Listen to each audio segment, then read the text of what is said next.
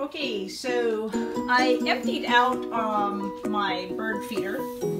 It was filled with this bird seed that I got, and maybe about 2 inches was gone in 6 weeks, which just didn't seem right. So either the birds didn't like the bird seed, it got cold and stuff, so I decided to make my own type of suet type of thing using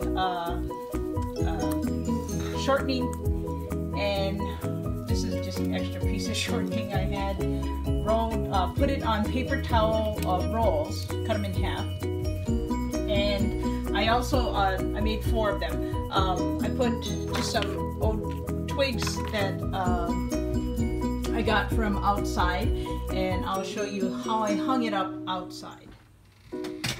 So it was a pretty messy thing to make, but fun. And so this is one of our trees.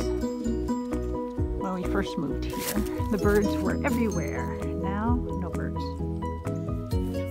It's about 21 degrees right now outside. So this is my homemade bird feeders. I'm sure Mr. Squirrel will have a field day. I will have to figure out like if I can put something around the base. I don't know if that will really do anything since they can jump pretty good.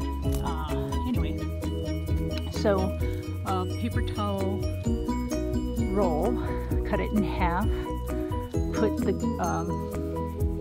cooking shortening on it, thick, and then rolled it in the birdseed, and then put the string in the middle. And then this one